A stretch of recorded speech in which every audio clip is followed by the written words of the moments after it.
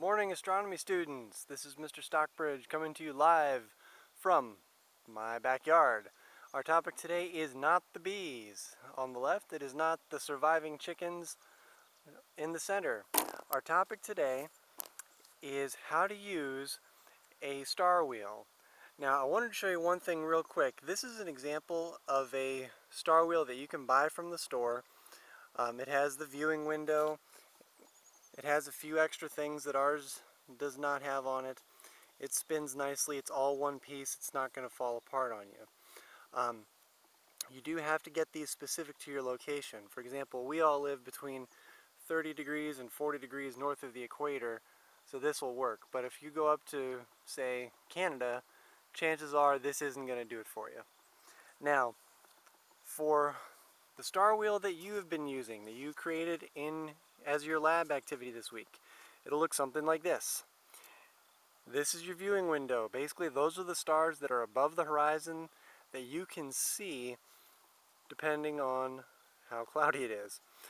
Now, in order to set the star wheel for the time and date that you're going to be going out and looking, take a look up at the top here.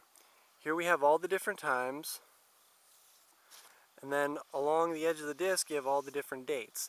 Now say we want to go out and we want to know what the sky looks like on, I'll just pick a date, so mid-September. Let's go September 15th at 9 p.m. Well, we're going to find 9 p.m. We're going to find September 15th, and we're just going to spin the disc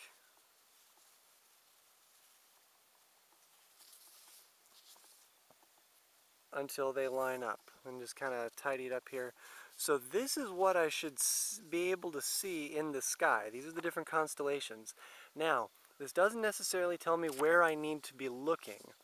Along the edge here, you've got western horizon, southern, northern, eastern over here.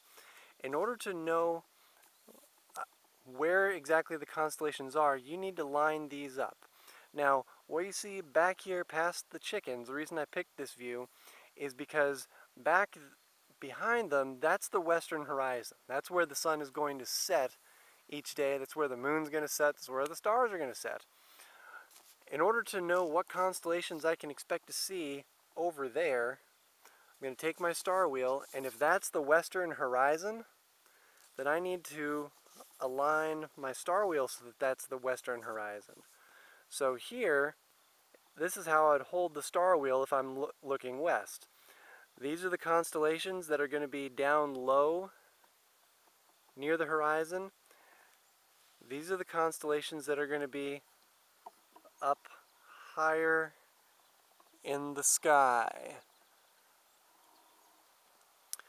This point right here in the middle of your viewing window, doesn't matter what date you have it set for, the point right in the middle is zenith. That means you're looking directly up.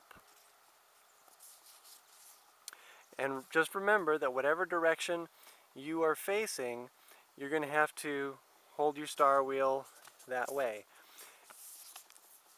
So again, here I am looking west. I'll be able to see basically this stuff just by looking straight ahead, but once I get up into here, this is now actually all stuff that's behind me working back towards the east.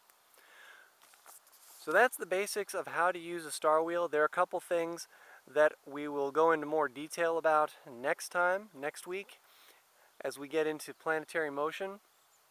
However, for basic finding of the constellations and getting to know your way around the night sky, this will do a lot towards helping you towards that goal.